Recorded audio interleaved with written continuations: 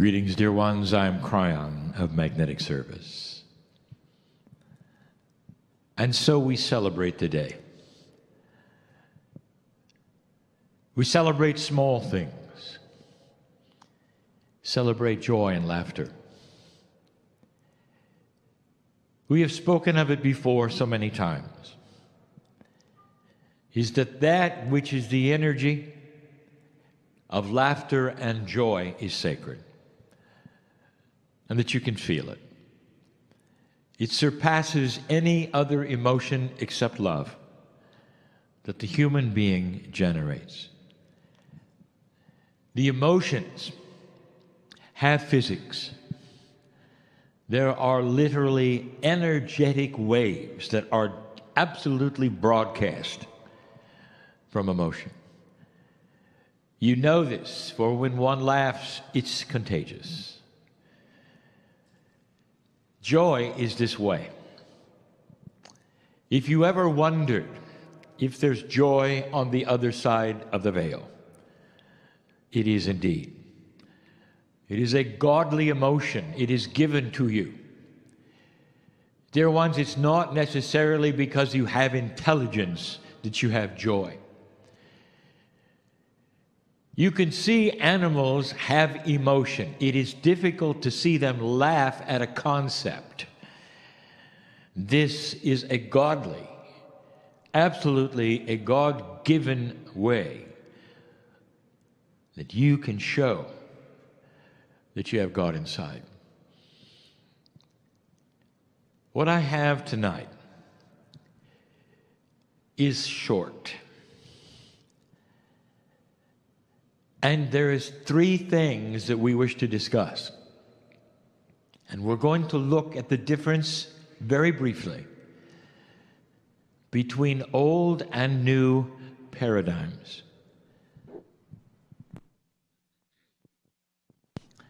Before we look at them, however, I just want to make a comment. And for me, this is fun and joyful. For there's a physicist in the audience. And I challenge him to find the rule of 12s. You are used to looking at all of energy and the pieces and the parts. And I ask you to start looking at the confluence of 12s. Nature is in 12s. The DNA should have warned you about that. It's not in 10s. The bias is for you to count in a base 10. Physics truly is 12-based.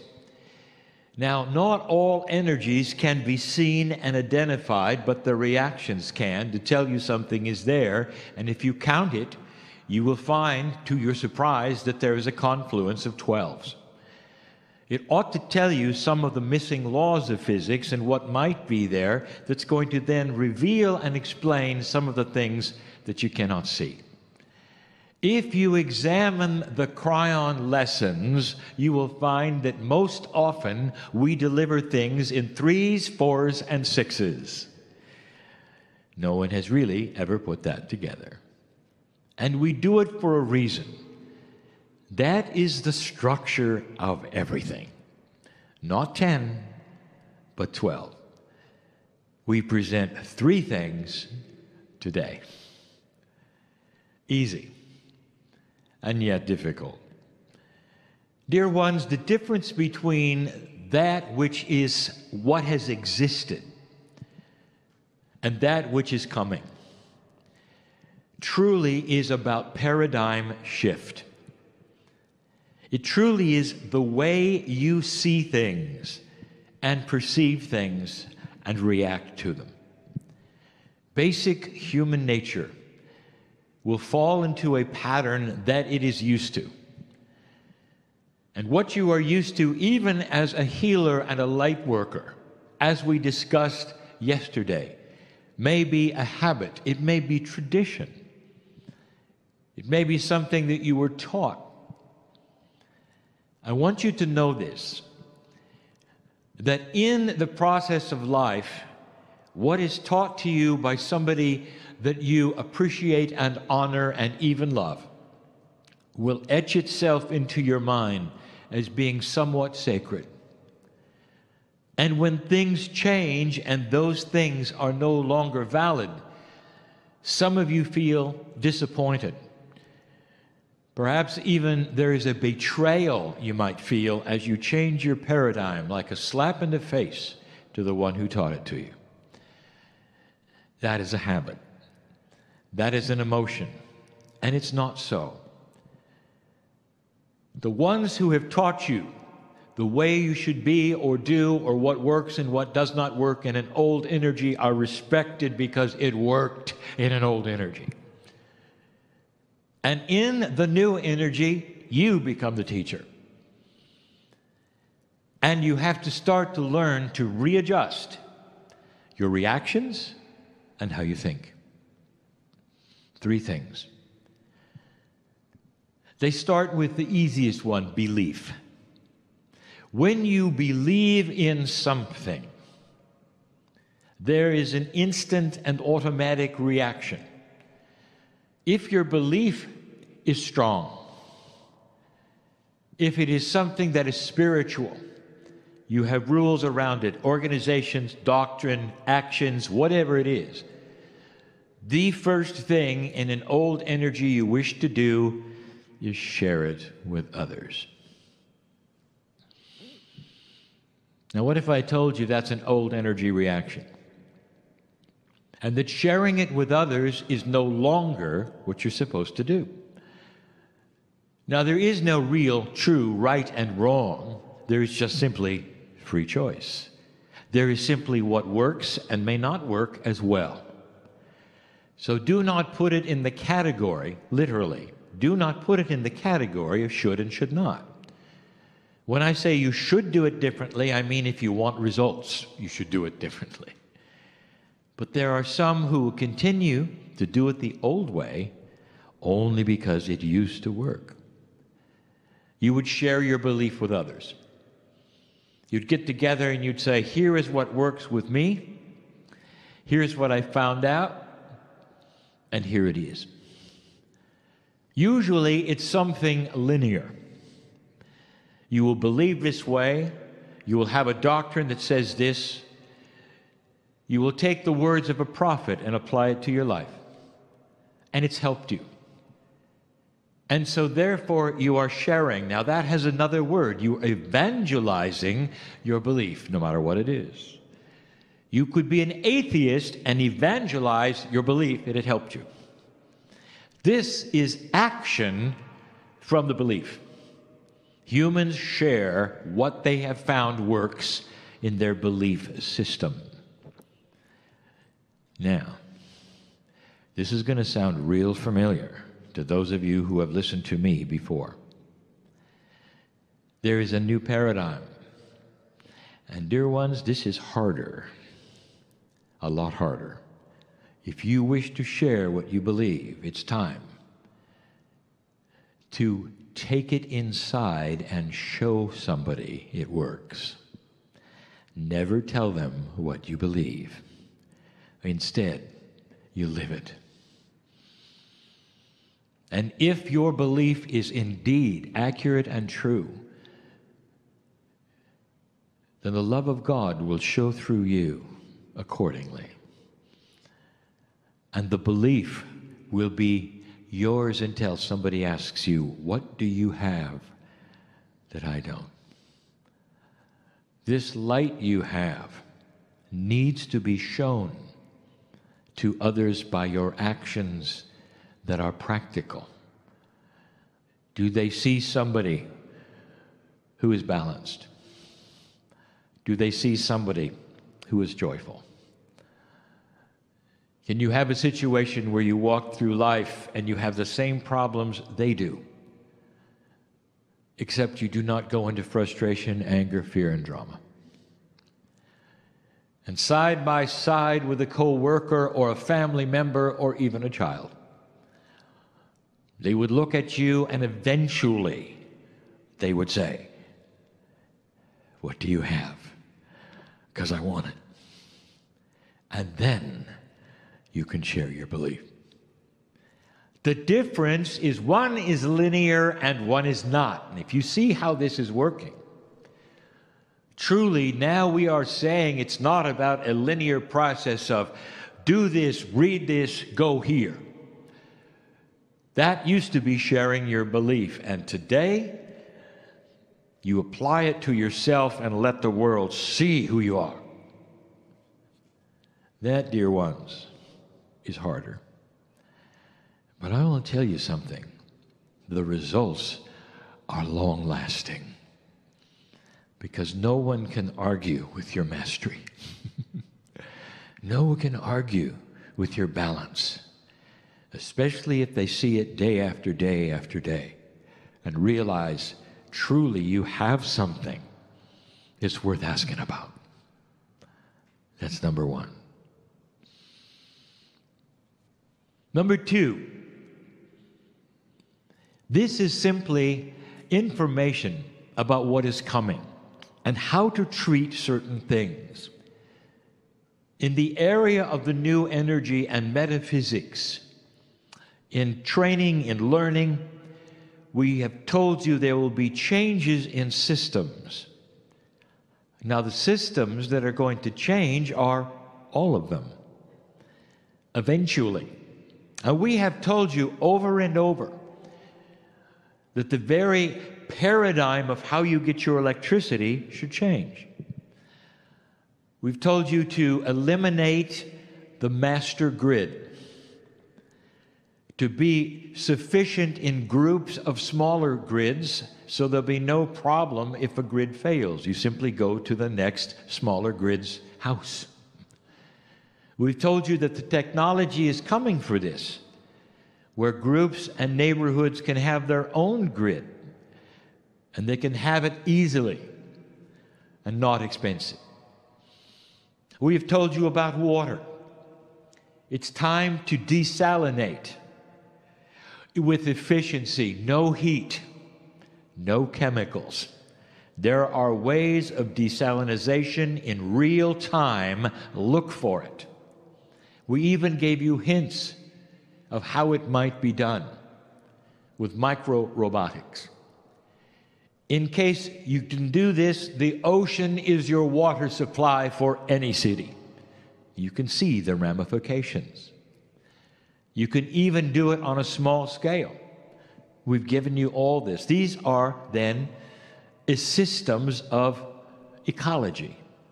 We have told you that politics is changing. We have told you that corporate business may change. We have told you that the pharma industry is so dysfunctional it's going to fall over and change.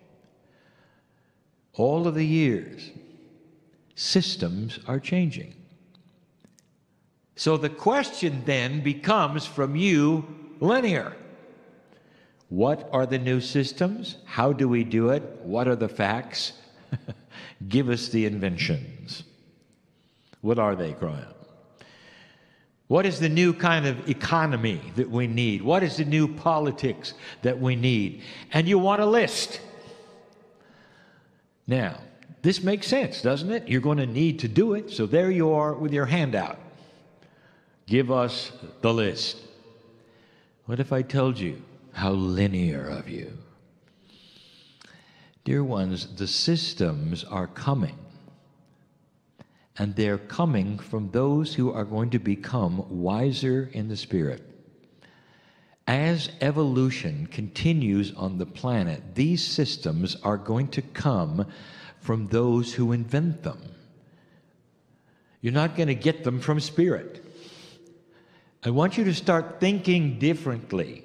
Instead of having conventions where you're starting to look to Spirit to give you the answers, instead, I want you to understand to develop yourselves and those around you so that you have spiritual wisdom and common sense. Start looking to the young people and developing this within them. This is coming from the future, and it's become right out of the people that you know in both genders who start to become wiser in spirit. God's not going to hand you these things. We've talked about the coming inventions. We know the potentials of what you're going to discover because they are there. We know what they are. You're going to develop them. You're not going to get it from us. So why do we tell you this? Because there is a tremendous waste of energy asking us for them. Instead, start looking at the young technicians, the young scientists, the ones who are just coming along now with their brilliance. They have the answers, and they're going to have some wisdom you didn't expect. There have been a lot of brilliance and a lot of smart human beings in the past, and yet none of them gave these answers. And the difference will be the new energy. I want you to look to these for these answers and not to spirit. That's number 2. Number 3 is similar. What is your path? Every single human being at some level who is spiritual is looking at what they should do.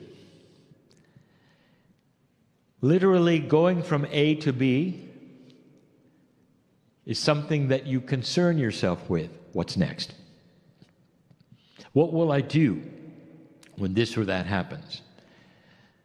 Where should I go? Should I or should I not do A or B? Absolutely practical. Totally understandable. There are those who would say, why don't you simply stand there and God will tell you what to do? We have told you that is not the way it works. But still, you stand and you say, help me, I need something. When the human wants to go into unknown territory, the standard linear answer is get a map. Now, the map could be a book. The map could be advice from a friend, even shamanic. That is what the human does. If you're uncertain about the path, you will find an expert or a map, a device, or something that will give you an answer so you don't have to go into the unknown. Most of you know what I'm going to say. For those who have not attended the weekend, this especially is interesting. For those who have attended the weekend, you already know because it has been discussed. The new paradigm is for you to launch yourself literally at nothing and depend upon the wisdom of the moment and the synchronicity to show itself when it needs to. You race toward the fork in the road, and you want a map to know whether to turn left or right. You have no idea which way you're going, and you know that one way might be trouble and the other way might be salvation. And you need a map. And the closer you get to the fork in the road, the more frustrated you become that you don't have your map. Now, that is the old paradigm. And in the new paradigm, you're racing toward the fork in the road, singing travel songs as you go. Because you're not worried. And the fork shows itself, and you're still not worried. And finally, you're at the fork in the road, and you have the intuition that says, there's a fork in the road, turn right, and you do. Until the next fork, until the next fork, until the bridge, until you reach the destination that you really didn't know you were headed for. This is a new paradigm. It is a new reality for old souls. You're not going to trust the linear mind as much. Learn to trust the intuitive brain, if you want to even call it that. The human being, metaphorically, has 3 brains. Isn't it interesting? There's the 3 again. They are synapse, what you call the human brain. There is the intuitive, which comes from the pineal, and there is the heart. They're actually on the heart, tremendous magnetic field, which you know about, and also there are nerve cells there that mimic synapse. This is part of the human system, which will be discovered profoundly. It's a triad, the three. So you are starting to trust the intuition, the heart, if you wish, and marry it with the logic of the brain in order to give you a complete picture, not a where to turn, but on how to react when you need a map. Let the map come as it does. You don't need to know in advance, and you cannot. Dear ones, if the future is always moving because of free choice, there isn't anyone who can tell you what the future is going to be. Not really. It moves every moment of the day because there are so many human beings involved with free choice. Even spirit cannot tell you what day or year something is going to happen because we respect the free choice of humanity to change it. We have told you for years it can happen sooner or later depending on you. This should tell you that when you start moving toward a goal, if that is what you wish to do, you have to go a little at a time and sense where the potentials are. Which way to turn will depend upon what is happening at the moment. No map is going to give you the future. Different reality, different way of thinking. These are the three. Dear ones, these three alone will start to balance you differently. There will be some who will question you as you start living this new reality. Now, have you noticed, young people? Some of them are doing it already. Have you criticized them for it? I know who's here. You don't know where you're going, you don't know what you're doing, you got to have a plan. And they look at you and they say, really? We're going to know as we go. Know as we go. And you sit there and you say, oh, this younger generation, what is going to happen to them? I'll tell you what happens with know as you go. Peace on earth. Know as you go is the new paradigm. So, dear ones, congratulations for being at the right place at the right time. Before I go, look around you. That's family. You may never see them again, or will you? Might they have another face, another countenance? Celebrate them while you can. And so it is.